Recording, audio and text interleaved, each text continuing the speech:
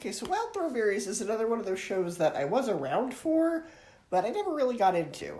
I was aware of what it was about, but I was never into it as much as some of the other Nicktoons. I didn't necessarily think it was bad, it just didn't resonate with me as much as, say, SpongeBob or Jimmy Neutron, and I never really watched this movie that much growing up. In fact, I completely forgot what this movie was about. But, go figure that it's the Wild Thornberries movie that ends up being one of the more fantastic Nickelodeon movies. Unlike the previous movie based on the Nicktoon, Hey Arnold, this movie actually assumes you haven't seen the show and explains how everything works, making the movie easy to understand. And, oh boy, the first 15 minutes of this movie are super intense. And unlike the Hey Arnold movie, which didn't really feel that cinematic and felt more like an extended episode, this actually has a large enough scale and story with large enough stakes to justify a theatrical release. This movie is exciting and very intense. And it's actually kind of dark for something made by Nickelodeon. You have Rupert Everett as the voice of the villain, and he is so evil that he's even willing to murder a kid.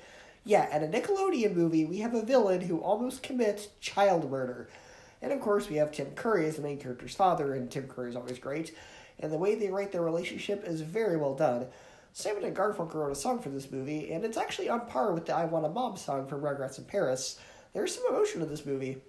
Now, what does hold it back a bit is the second act is a bit unfocused, because the first act sets up this plot line about a cheetah cub being kidnapped by poachers, and you think that's what the plot of the movie is going to be. Eliza's going to go on this journey to rescue him, like in Taken or Finding Nemo, but most of the movie actually focuses on this plot line about an elephant migration, and the poachers setting up an electric fence so they can kill them, and I don't know, there's a bit of a narrative flow issue with some of the plots and subplots they cram in, and the way they connect them feels a bit tacked on.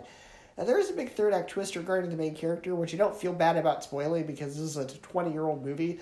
And, she gives up her powers she sacrifices her powers for her sister, and then she has to learn to communicate with the elephants in an ordinary way without talking to them in English. And then at the end, the shaman that gave her powers goes, "Look at all the cool stuff you could do without your powers. You did this without your powers."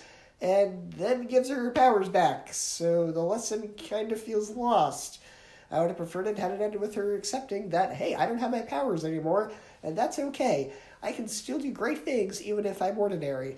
So by giving it kind of a deus ex machina, it did kind of not ruin the third act, but it just it didn't have as much weight as it could have. But overall, so far, this is one of the best Nickelodeon movies I've reviewed. Despite some of the problems, it's still exciting, heartfelt, and I went wild for it. So, Wild Thornberries movie for me gets an A-, a 9 out of 10, and a 4 out of 5 stars.